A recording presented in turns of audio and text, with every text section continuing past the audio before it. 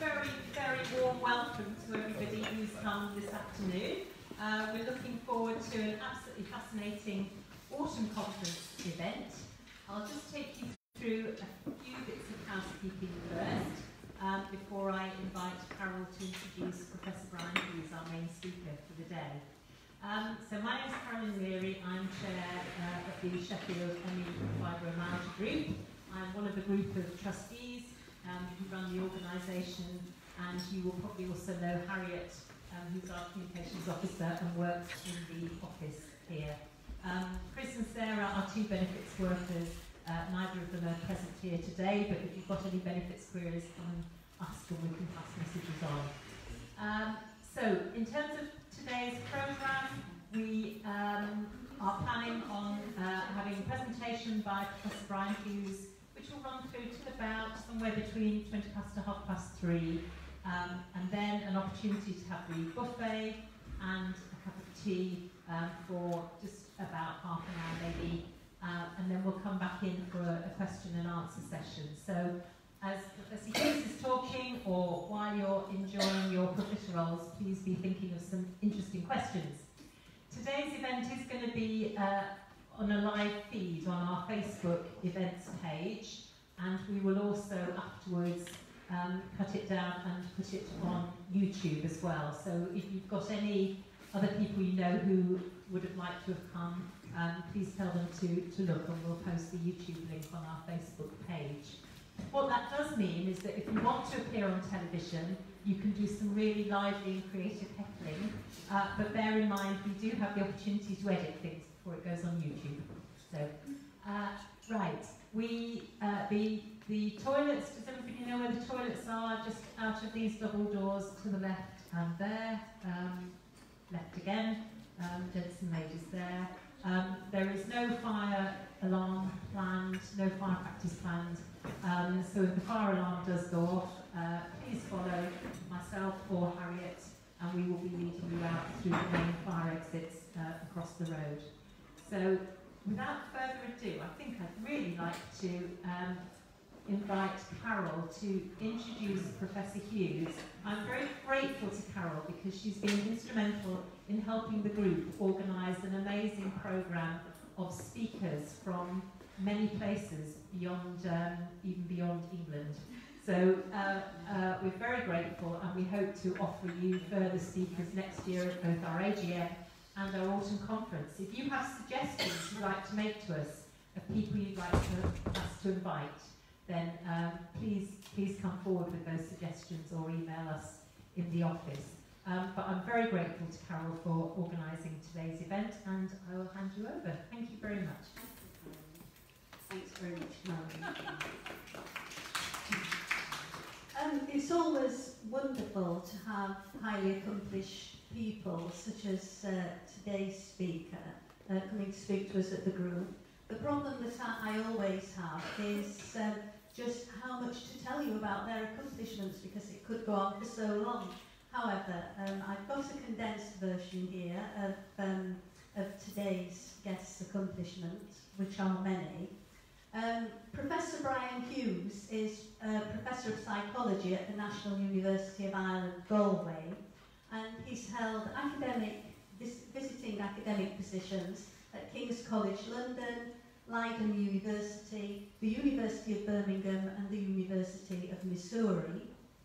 He's a noted authority on the impact of mental stress on human physiology, and has served as president of both the International Stress and Research Society and the Psychological Society of Ireland, of which he is now a fellow. He has wide-ranging media experience and is an author of several books, including Psychology in Crisis, where he uses the PACE trial as an archetypal example of bad psychological science. For anyone here who, for reasons that we all understand, might still be wondering why an ME and Fibromyalgia group have invited a psychologist to speak, perhaps the following statements from Brian will put your mind at rest. Extensive research has shown that ME/CFS involves disruption of several bodily systems, including the nervous, immune, endocrine, cardiovascular, and gastrointestinal systems.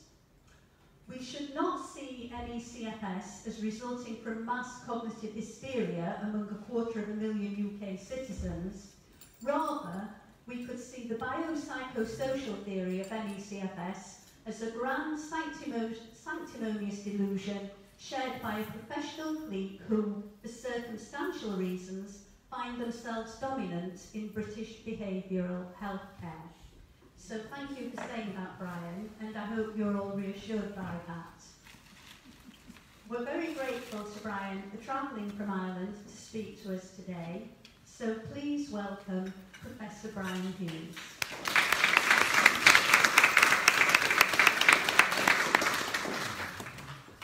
Thank you very much for that kind introduction. It's certainly a pleasure to be here, and it's a pleasure to make the journey from Ireland into Brexit Britain while I still can, and having got through all the borders, hard and soft, in between. Today, as has been said, I want to talk from a psychological perspective, or a psychologist's perspective, and it's absolutely reasonable and fair that psychology is talked about in a critical fashion. I know and I'm fully aware that people have guarded views about the role and impact of psychology on ME and CFS and related conditions, especially in the UK. And my take on it would essentially be relating to those problems as problems. Now, psychology has done a lot of damage in this area, but psychologists, some of us, have a take on why that damage has occurred, because psychologists are humans too, and as scientists of human behaviour, we can look at the psychologists and tell you why they're doing what they're doing and what they're doing wrong. So essentially, this is a presentation about the human error factor and how that has affected the way ME and CFS have been dealt with, especially in the UK context, by the psychology professions and by others who are influenced by the psychology professions. Now, I'm going to use the term ME/CFS as I go along, as partly to, I suppose, decide on some term, because there are so many different approaches one could take. But it is also sort of the working terminology for now within the NICE guidelines exercise.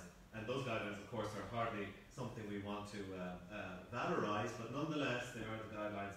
And I'll just use that term as I go along, with the footnote attached that other terms are also available, and perhaps in due course we will decide on better terms. But when I was writing the book called Psychology in Crisis, which might give you a sort of a sense of how I'm kind of feeling about all of this, I did use the case trial and the ME/CFS controversy as that example, as has been mentioned earlier, of everything that is wrong with psychology. The way theoretically things go wrong, the way statistically things go wrong, the way measurement is done badly, the way conclusions are exaggerated, and all of those sort of human factors in play in the research pipeline itself. So today I will begin by just setting the scene a little bit, talking about human factors in medical and healthcare research more broadly. So that, people think that research is watertight, that because scientists say ... that you can go on to rely on the rest of that sentence. But we'll have a bit of a look at this, because that is far from the case. And just like any process of work where people try to produce something, there is a production pipeline that is subject to human factors, because research isn't done by machines, and even if it were, those machines would be designed by humans anyway. So human factors would always come into play. Naturally, I will talk about the case in the field of ME/CFS as a particular case of this type of problem. And I will also then say a few words about what I refer to as the real biopsychosocial model. Many of you will have heard the term biopsychosocial being used by practitioners who want to defend what is really a psychiatric model of MECFS. I would argue that a biopsychosocial model is very different from what these people are talking about. And to use the term biopsychosocial model to talk about a psychiatric model, to say that MECFS is a psychiatric condition, is actually misdirection. It's actually using terminology to deflect criticism, and it's using terminology inaccurately. And then we'll wrap up with some thoughts and conclusions. Okay, so what can we say about human factors in medicine and healthcare research? Well, the good news is I'm not the only person saying this. There's a huge community talking about the state of the research literature. And when we remember that research is done by humans, and humans are fallible, then it is no surprise that research is fallible. It follows logically. And the whole point of the scientific revolution of lifting us from the dark ages and creating information that can be relied upon, it's all based on sharing and peer reviewing and double checking and replicating and being sure you're sure you're sure. Science grows over a slow period of time. There's no such thing as fast science. But when people have looked at the state of the scientific literature, not everything that gets published in a scientific journal is double-checked and triple-checked and quadruple-checked. In fact, as we will go on to see, it's seldom checked at all. It is done once and it appears in a journal. And people who have made a job out of looking at this in particular come up with conclusions like this. A very famous paper a few years ago, why most published research findings are false. This is the piece of research that looked at fields, particularly healthcare-related fields, and this was the conclusion. And we will go on to talk a little bit about why they came to that conclusion, but the conclusion is that actually most published research findings are false. That's not some crank on a website with a blog, like me. This is a published paper in its own right, and a very respected one, because it created an understanding that actually the research pipeline is full of holes, and there are many leaking points where things go wrong, and the end product isn't necessarily as reliable as we think it is. The problem is we don't know typically which half of the research literature is reliable. So when you see a study, it could be in the half that is false, or it could be in the half that's true. Big problem, I think you'll agree. And it's not just psychologists and behavioral scientists. Here, and I will show you occasionally some graphics that show data, and I'll explain to you why you can just squint at this and look at the big color blotches and draw your conclusion. This is a pie chart showing research replicability. A drug company looked at its data sets and double-checked the results of its cancer drugs and found that 3/4 of the results were different second time round. So what got published in the journal was not replicable. And this isn't some outside regulatory authority check. This is the drug company itself checking its own findings. So cancer research is an area where people have identified lots of problems in the research pipeline, human factors that cause research to go wrong. And to give you a glimpse of why they, what are the types of factors we're talking about, these people from the drug company, in publishing this in a major academic and scientific journal, they discussed it, and they pointed out that there was immense pressure and competition on laboratories and pressure to publish.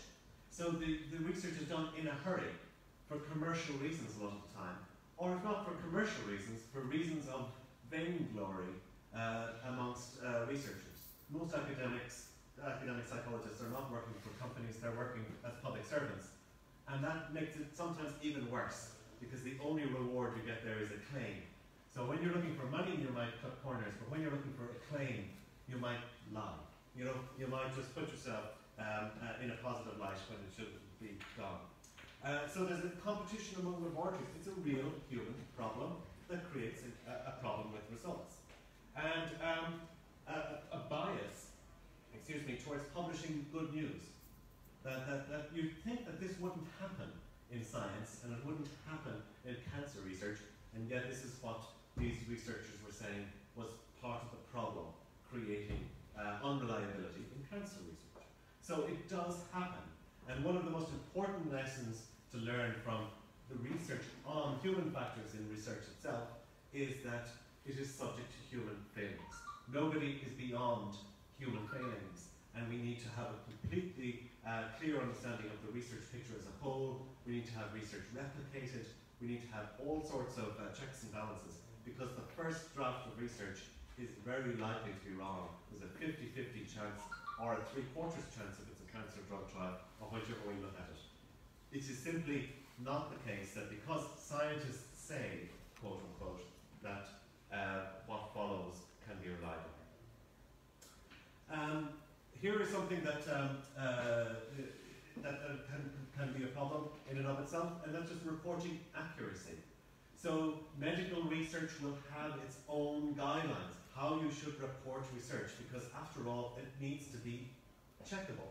It needs to be inspectable. It needs to be possible for someone from outside to look at the research report and decide whether it was done well or badly.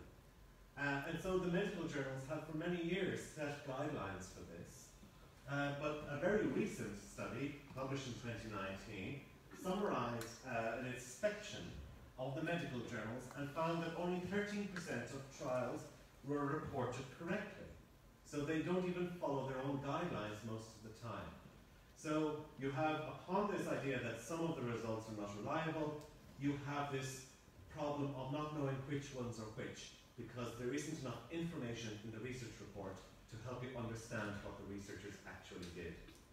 That's a big problem, and it's a problem that I refer to here as the Goldacre effect, because an advocate, whom you might have heard of before, called Ben Goldacre, did this piece of research revealing that most journals don't police their own standards adequately. And that is of relevance because Goldacre himself might have one day something to say about MECFS. Okay, so why most published research findings are false? Well, without getting into all the particulars, the researcher here, John Ioannidis, identified risk factors for dodgy research. And he said research is more likely, because this is all based on statistical modelling and checking different journal articles and checking different data sets. And he found that research is more likely to be unreliable if you're looking at small samples or small effects. By small effects, you mean tiny differences between group A and group B. That makes the research more likely to be unreliable. What can be referred to as scattergun approaches to statistical analysis, sort of, trying everything to see what works. There are various things that we know. I won't go through all of these in fine detail because it's simply to make the point that we can begin to identify the risk factors. We can begin to sort of piece through the rubble to try to find the reasons why the whole thing is collapsing.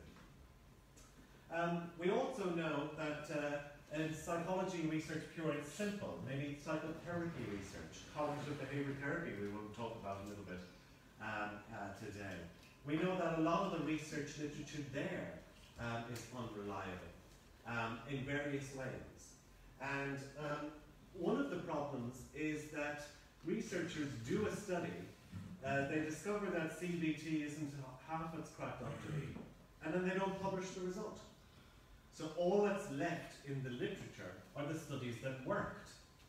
And even though there are conditions applied to grant funding, in the United States, the National Institute of Health funds medical research, but 1 in 4 research studies funded by that body looking at CBT treatments for depression aren't published.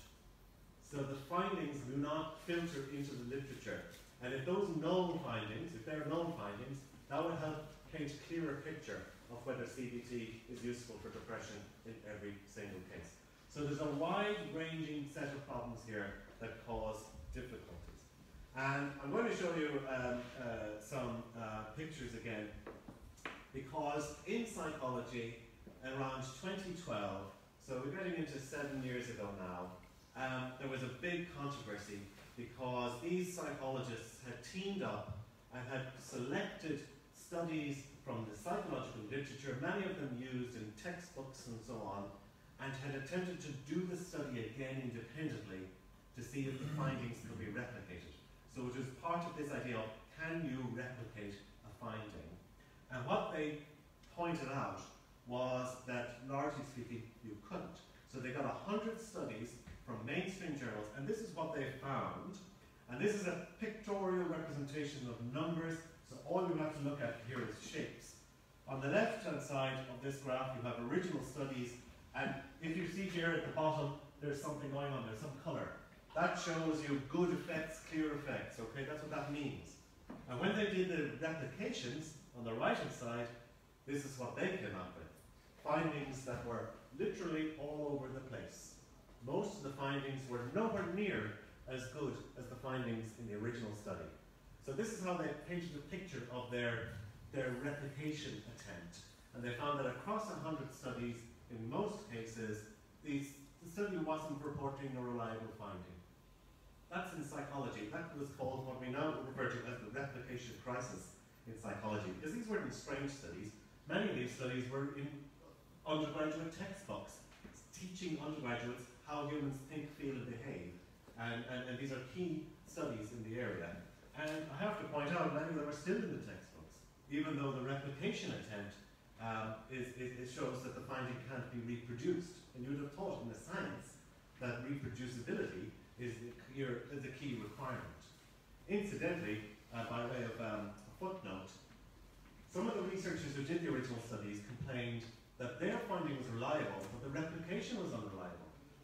So, you have to do it a third time, perhaps, to clarify matters. And that's how science works.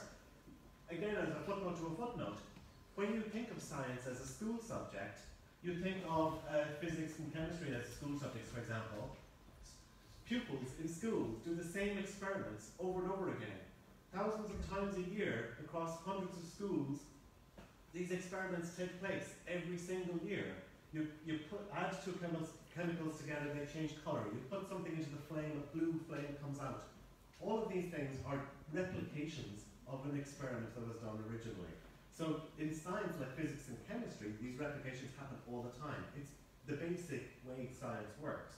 But in psychology, fewer than 1% of studies are ever replicated. So the study is published and it is assumed to have a finding that can be relied upon without any replication to double check. So that's a big problem. All right. So what I refer to as human factors, what are these human factors? What types of things do we talk about? I'm sorry the colour there is a bit darker on the big screen, but we'll talk about these in general, and I'll give you one or two examples. One of the ones that's very relevant for us today is called therapeutic allegiance. So if you're a therapist and you have a favourite therapy, then you're going to do research of that therapy. Guess what? Most of the time, therapy is effective in your study. But when an independent person does a study on your favourite therapy, the findings are not as good. And that is a problem called therapeutic allegiance, and it's a big problem. We'll look at some examples on that. There's a thing there called white hat bias. And this refers to the cowboy hats that used to be used in old movies, where the good guys wore white hats and the bad guys wore black hats. And white hat bias is the way that researchers interpret data to produce good news. My therapy worked. Even though another person can look at the same data and come to a different conclusion.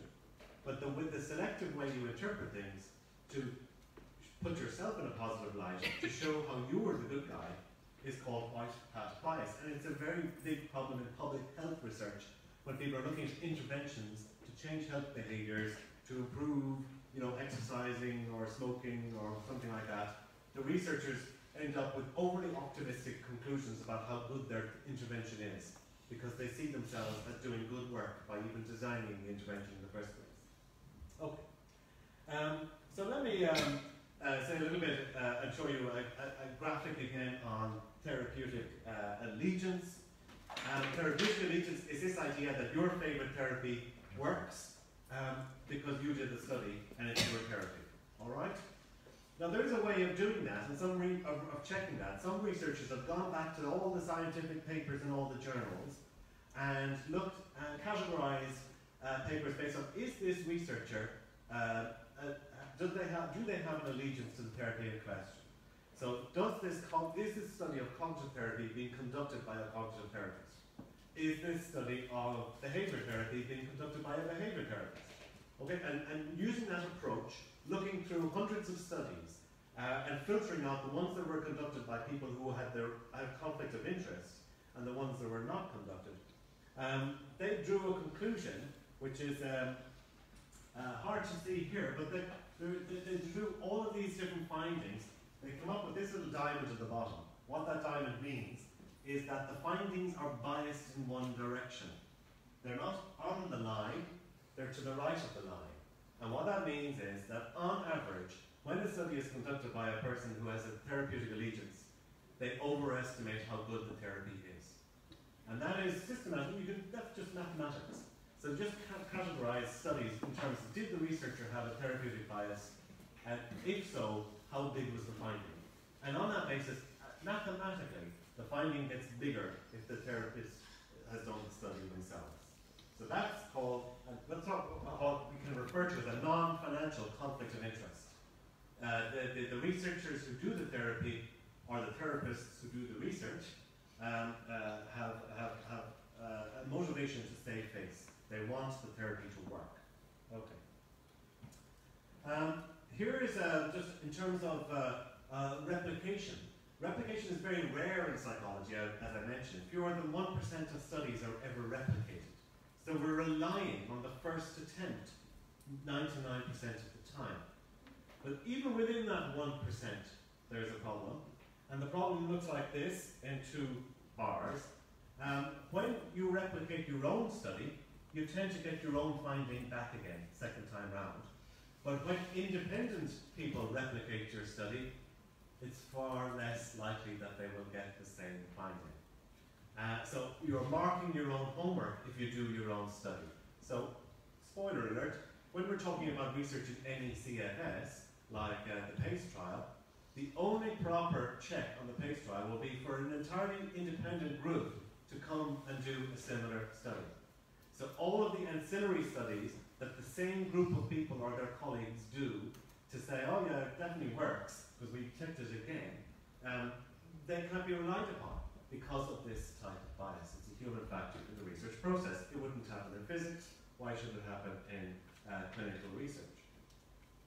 Okay, so let's move on then to the case of ME/CFS as an example. Some of you will know some of the particulars I'll talk about. Others of you might not have all of them at the tip of your tongue. So let me just go through, for example, to begin with, the PACE trial itself. So the PACE trial, as you know, is a large-scale study that is held up as the basis for clinically recommending graded exercise therapy and cognitive behavior therapy for the condition known as chronic fatigue syndrome, sometimes known as other things to different people at different times. But the whole study was done, originally set up by a group of researchers, and it's based on the dysfunctional belief theory of CFS. In other words, that those symptoms you have nothing to do with your body, they're all to do with your mind. And that you may be experiencing physical symptoms, but they are not caused by any central dysregulation of the nervous system, the endocrine system. They're caused by bad thoughts. By you have cognitively convinced yourself that either, on the one hand, and it comes in different shapes and sizes, either you think you have symptoms that you don't really have, or you are so afflicted by these dysfunctional beliefs that you damage yourself by lack of exercise. So you decondition yourself, as they say, because you are so afraid of exercise, you don't take any exercise, and therefore that's why you're physically beleaguered. Okay, that's the dysfunctional belief theory. Most people intuitively can see that that doesn't really fit their experience. Of course, a person's personal experience might not be the whole story, but rest assured, there is wide-ranging medical research showing all sorts of physical abnormalities that could not be caused by cognition in people with CFS, ME, and all of these conditions that overlap in certain ways. So there is definitely a physical basis. And in the United States, the National Institute of Health equivalent, the Institute of Medicine, has no deviation from that. This is their consensus view. This is a neurological inflammatory condition. It's not a mental condition. Okay. Nonetheless, the PACE trial happened. And I would argue that straight away, once the trial happens, you've got a problem because the rumour is out there. And it's hard to get a rumour back again. And once the clinical professions see that a prestigious university research team have done a study, they put a lot of belief in that fact without even seeing any data or looking at any methodology. Okay, so the study was a 5-year-long study. There were 600 plus patients, and they reported positive change for a whole bunch of people who got GET, graded exercise therapy, and CBT, cognitive behavior therapy, compared to medical care, standard medical care. And they even found, in this study, where some people got these therapies and other people didn't, they said that 22% of the people who got the good therapies, as they saw them, GET and CBT, recovered, quote unquote.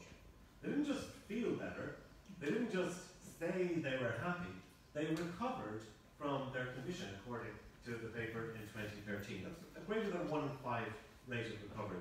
Now, for a condition that has caused so much anguish and has been proven so difficult to grapple with clinically, any therapy that provides 22% recovery rate is worth looking at. This is an amazing finding. Okay, we're all amazed.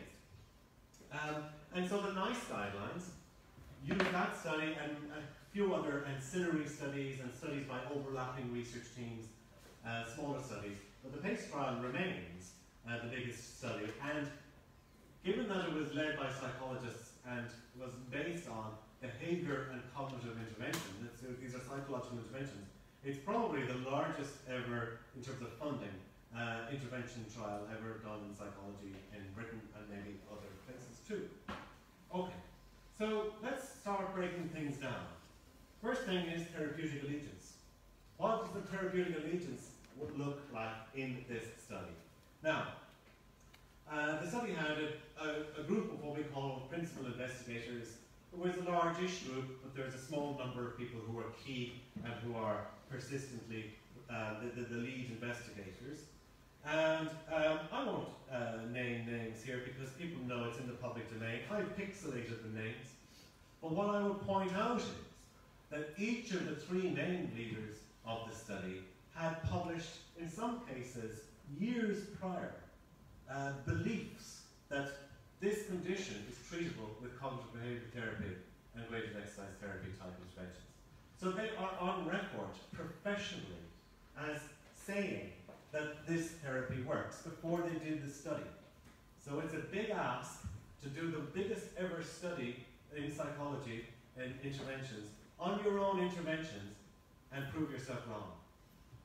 The therapeutic allegiance dimension is impossible to ignore because all of these folks, and this is just examples of books they've published, they have done numerous conference presentations and other public statements where they had said that CBT definitely works for chronic fatigue syndrome or various conditions related to chronic fatigue syndrome.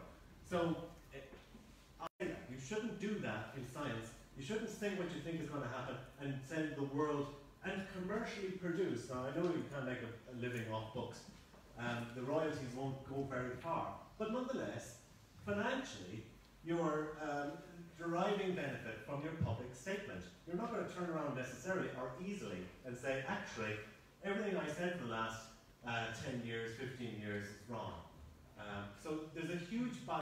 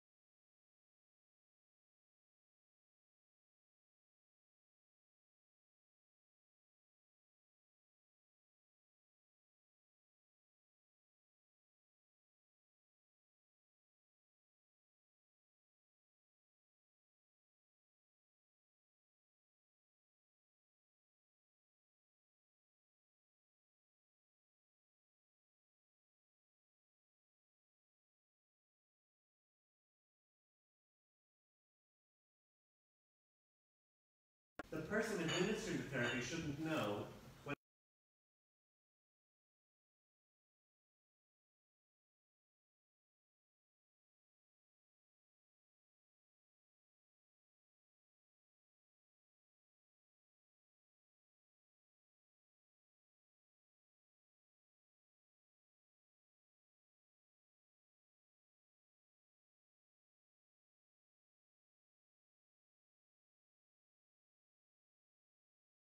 I hope I'm not being patronising to the researchers, but I recall being taught this as a first-year undergraduate. You know, this is elementary stuff in psychology methodology. If you tell the people what's going to happen, they will cohere to that in a particular way. And remember, for CBT, it's all about teaching you to say good things about your life. So at the start of the study, you're depressed, and at the end of the study, you're saying you're happy. Because CBT is partly about teaching you to find happiness in your plight. Okay? So there are multiple biases here, but actually it went worse than that. They told the participants in the CBT group that they were in the treatment group, that CBT works, that CBT is evidence-based, and that all the other people in the group were finding it fantastic. They posted the newsletters in the mail to their home addresses with that message being presented. So far from being a lack of blinding, it was almost, we might say, a deliberate effect or deliberate attempt to have reverse blinding built in to the procedure of the study. So it's a scandalous form of a flaw. I refer briefly to an organisation called the Science Media Centre. These are a PR company. What do they say about blinding and research like this? Well, actually, they're against bad studies. They say in February 2019, it's been established for at least 70 years that blinding is absolutely essential for clinical trial design, and it's very shocking that in this case, a British Medical Journal, a BMJ journal, should publish a study in which patients were aware of which group they were in. This wasn't the face trial I'm talking about. This is something else. So the Science Media Centre, who you might, the name sounds like, you know, a group of people who are just interested in good science. They say that blinding is absolutely essential, and for the British Medical Journal to publish a study in 2019 that involved telling people which group they were in is unacceptable. It's deeply shocking. We'll come back to the Science Media Centre a little bit in a few moments. So I'll just leave that there for you. Okay, that's deliberate, and we'll call back on that. The second of the three problems I'll refer to is called moving the goalposts. Everybody knows that metaphor. It involves changing the rules as you go along in order to make it possible for you to win the game. So the easiest way of talking about this, because they did it in lots of ways, the people who designed the PACE trial, they had a plan. And they said that they're going to measure recovery in a particular way. And an example of this was you needed to have a score of 85 or higher on the physical function scale. Okay? But halfway through the study they decided, no, let's make that 60. Okay? They looked at the data and they said, let's make that 60. They also required that you had to have a score of 3 out of 11 on the fatigue scale. But halfway through this trial, and this is the basis on which they were funded.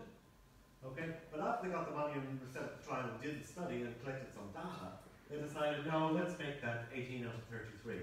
Looks different, but it's actually a much more generous threshold and makes it easier to recover. Self-reported health, there's a questionnaire. If you say you're very much better, that would be part of your recovery score. But halfway through this trial, they decided, well, let's include the much betters as well. Not just the very much, but also the much betters. And then finally, they had different sets of criteria, and they said you had to meet all the criteria to be recovered, but then they decided halfway through the trial, let's make that just one set of criteria. So they moved the goalposts in so many different ways.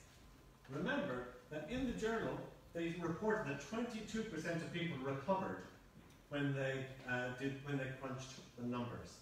But when independent researchers got the data set and applied the original study plan and the original analysis plan to the same data, to the PACE trial data, they found that the recovery rate was actually 7%. And that was more or less the same as in the control condition. So it was not significantly different to the control condition. This is the rate of spontaneous recovery in a bunch of people who didn't get any treatment at all. Okay, so that's a huge, glaring problem. And I will just say, seeing as this has been recorded, it's well known in the public domain that that data wasn't freely available. The independent researchers and the independent research community had to go to court to get that data from the original PACE trial researchers. Because despite the fact that in order to publish in a medical journal, you have to sign a document saying you will give the data available, you'll make the data available if asked to do so. Despite that, when asked to do so, they declined, they then refused, and then they tried to protect themselves legally from having to share the data. A court proceeding was held, the court said it's publicly funded, you have to release the data into the public domain. They did so, it was analysed, and this was found, among many other problems. They moved the goalpost halfway through the study and made it look like 22% of people recovered, when in fact, according to their own original plan, only 7% had done so, which was not significantly different from no treatment at all. Okay. Here's that in a picture. In a picture, the data are all over here, and they put the recovery threshold down here so that most people were over the line. Okay, let me just leave that with you for a second and point out a detail that I don't think many people have focused on, but I like focusing on. When asked, why did you move the goalposts? It's a logical question, and this tells you a lot about the psychology of human factors in research. Nobody will say, I moved the goalposts because I'm a flawed human being and I didn't know any better. Most people will say, I did this thing you're accusing me of because I have concluded it was the right thing to do. You rationalize after the fact. We're all prone to doing so. So what do? They said, no, 85 was much better, was much too hard. 85, the score of 85 is too high, it needed to be 60. We made a mistake at the beginning.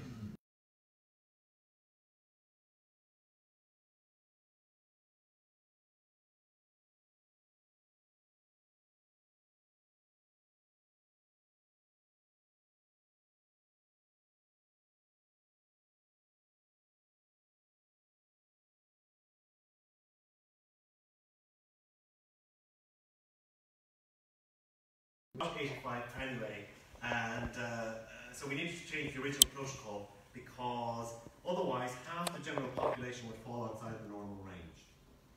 But what they were doing there was mixing up their mean and their median because it's not normally distributed. So the average score was not the halfway point, even though this is how they explain why they moved the goalposts. So actually this is not even university education, this is actually secondary school mathematics.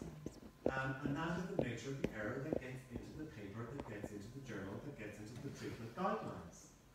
Okay, so you're dealing with, it's not, in order for the mean and the median to be interchangeable, you need to have normally distributed data. Some of you are familiar with this, but the halfway point is not the mean in this data set. That's just not the way it works. Okay, here's an easier way of putting it. To be recovered, it was actually possible, incidentally, to have a lower score at the end of the study compared to the beginning and be deemed to have recovered. So the recovery threshold, they moved the goalpost halfway through the study, remember? So the requirement to be in the study in the first place, they couldn't move after the fact. So the recovery rate was actually lower than the intake requirement. So for 1 in 8 participants affected, their scores for fatigue went up. They were more fatigued at the end of the study than before, and yet they were deemed to have recovered because they had gone through the new goalposts instead of the old ones. All right, and here's another way of looking at it.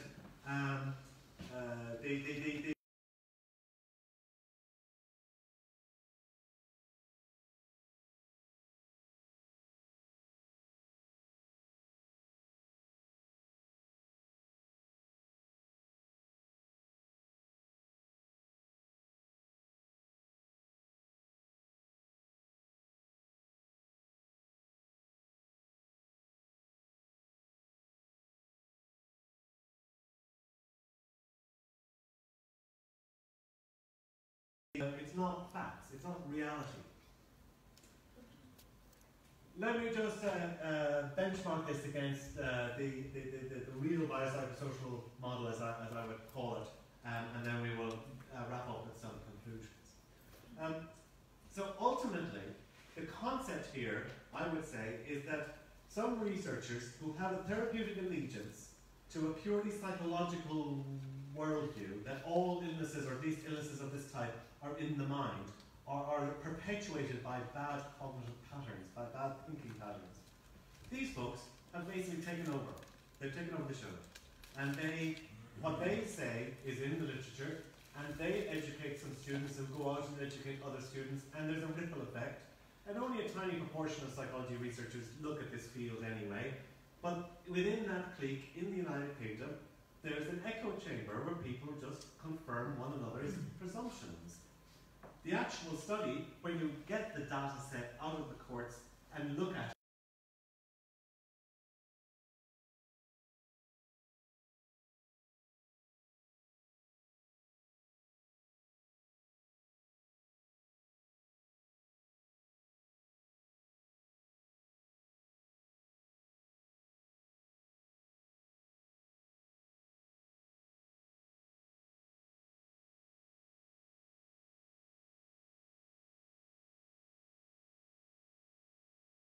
biopsychosocial medicine for years.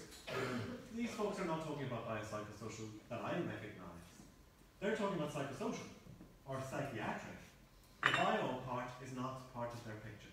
So what do I mean by biopsychosocial really? I do research on stress and cardiovascular function. Mental stress precipitates elevations in cardiovascular function that then precipitate illness. That is a very well-researched set of facts and set of circumstances. We know, for example, that lifelong patterns of physical reactivity exist.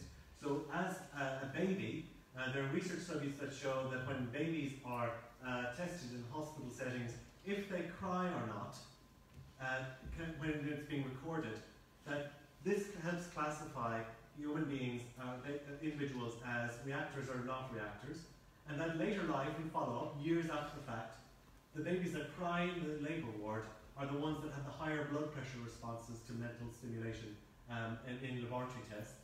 We know that teenagers who have high blood pressure responses to stress in laboratory tests will continue to be among the highest among their peers 10, 15 years after the fact. It's very high reliability over a lifetime.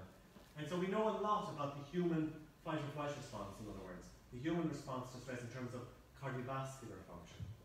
We know that when we do all sorts of tests that look at biological realities as measured against psychological inputs. So you give people stress tests, just like a cardiologist would for a person being tested on a treadmill.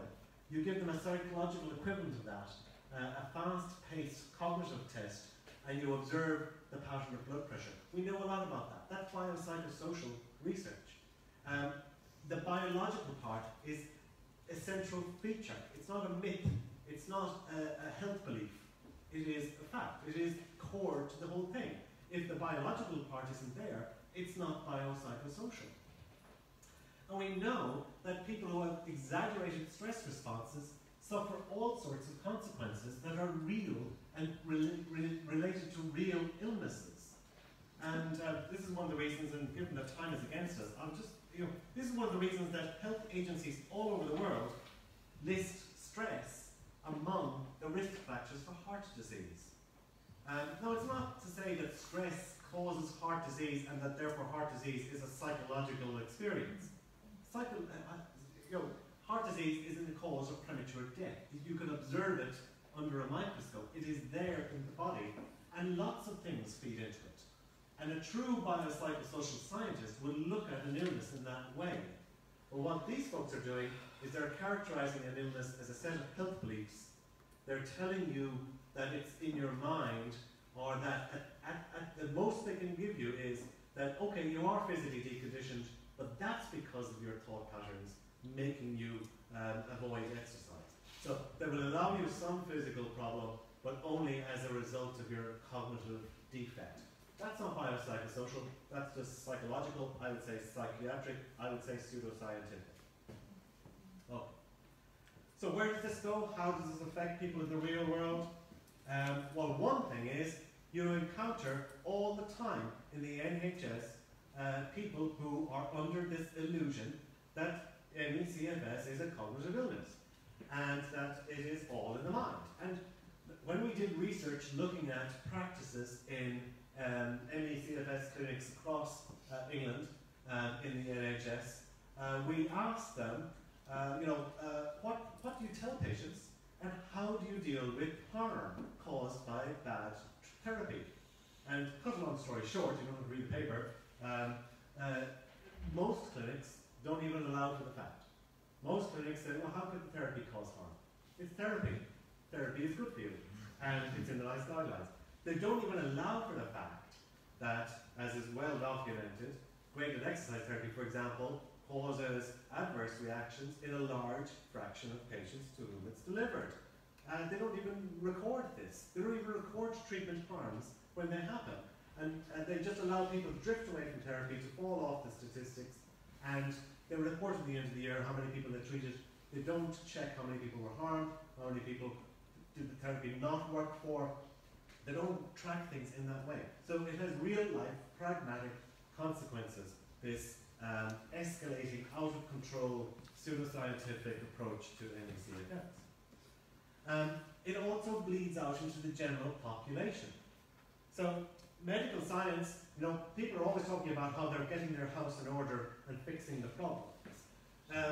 There was a review recently withdrawn from the Cochrane system because of controversy. And that review was put back.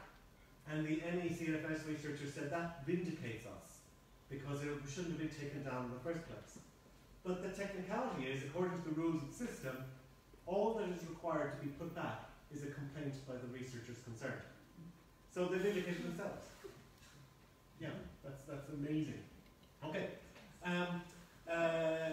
The Health Research Authority this year issued a report in response to an MP, a letter from an MP, issued an extensive report concluding that actually the PACE trial was fine. And then the researchers concerned were all over social media and mainstream media saying we've been vindicated again. But what they didn't point out was that the Health Research Authority simply said it was fine insofar as their remit was concerned. And their remit was essentially to make sure that all the forms are filled out correctly. So their remit is to regulate the funding model, the funding flow, and the ethics procedures and so on. It's not to actually regulate the science. In fact, the HRA said that the quality of the science was outside their remit. But the people publicising this in media, who were driven by the researchers themselves, didn't draw attention to that fact. In fact, they willfully misled the public audience by saying they were vindicated as a result of that report. Just recently, the British Medical Journal published a risk of bias tool, a checklist to see how biased a research study is.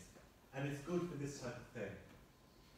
The problem is that the lead author of that risk of bias tool is himself associated with controversial therapy, the lightning process, which is sometimes directed at it. So it doesn't ask for blinding, for example.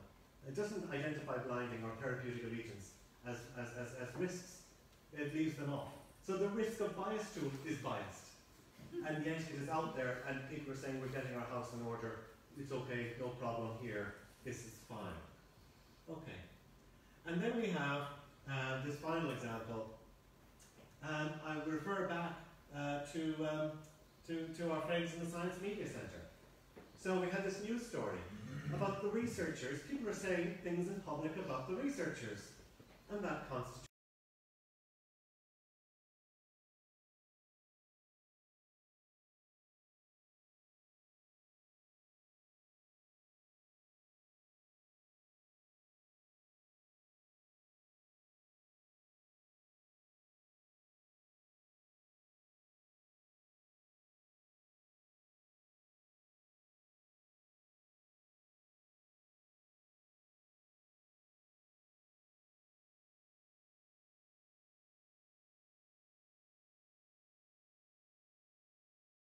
Isolation is my friend.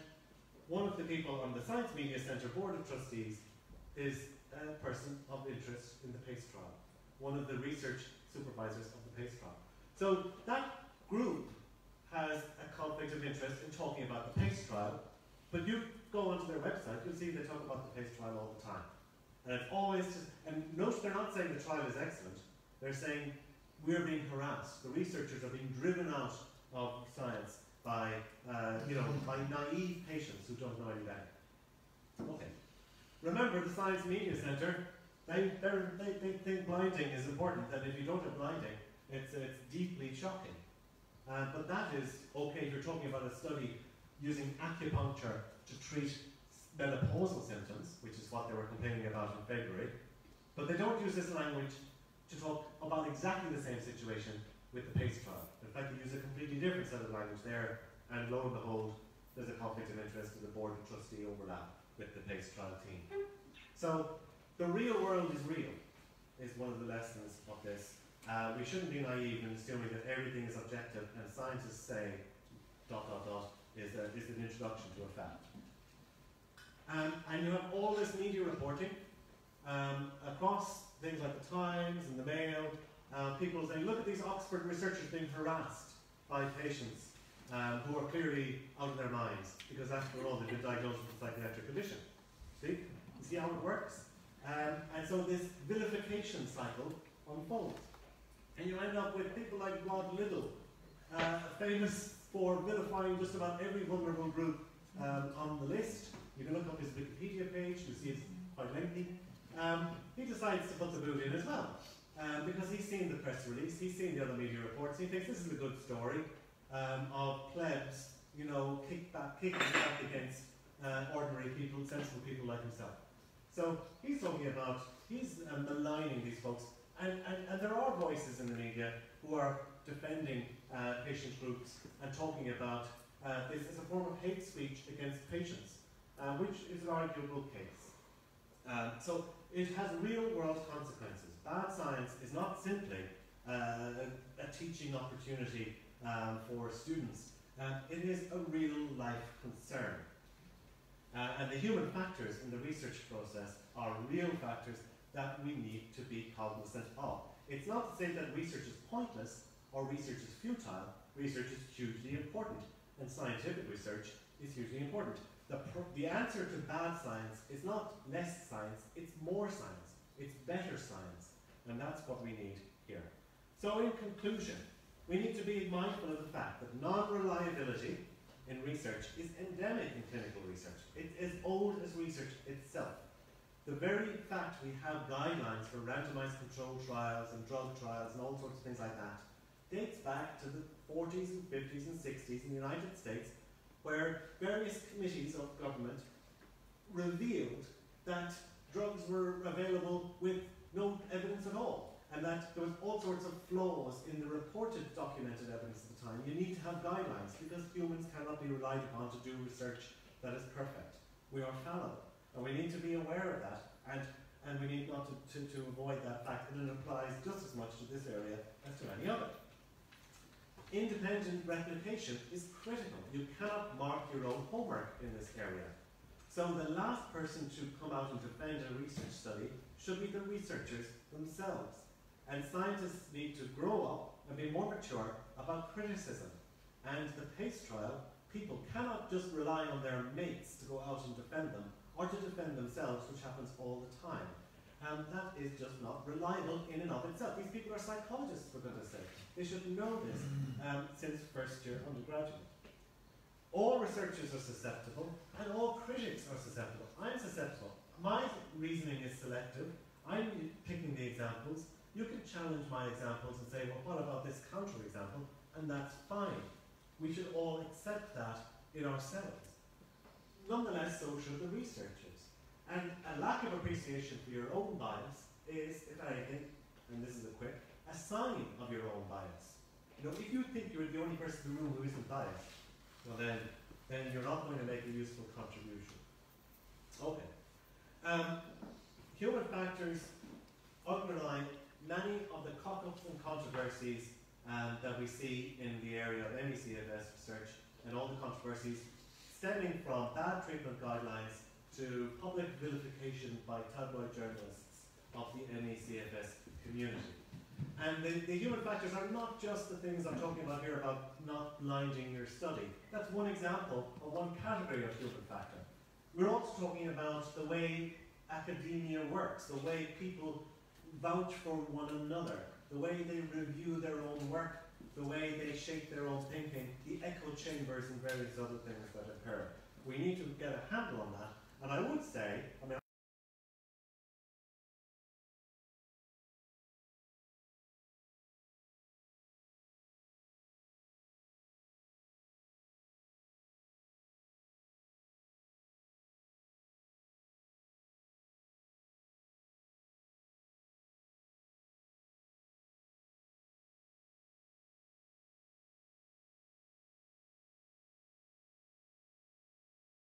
are being reviewed. You know, I would argue that these processes for reviewing guidelines are not equipped to deal with this type of controversy. They take a lot on face value. And I've seen, and I've direct involvement with people who have contributed to this, there is a pushback there from the word go. So the NICE guidelines review process, there are lots of sincere people trying to do the good job, but there's also a starting position of the current guidelines are fine, these people are important, the research is the biggest study ever done, what's the problem? Why are you saying there's a problem? Do we need to be, you know, mind your tone? That's the feedback you get. Okay. But in a world of topics of controversy, we wouldn't accept it for a product on a shelf in a supermarket. If there's a fault in the production line that poses a risk to the consumer, we would expect that to be regulated. And this is exactly the same situation. And consumer awareness is key. It can't all be down to regulatory awareness. We need to be mindful of the nature of the topics of controversy. We need to be open-minded about our own assumptions at all times. But we also need to be assertive and informed consumers. And hopefully some of what I've said to you today will help you advocate for your position in months and years to come. Thank you very much for listening to me.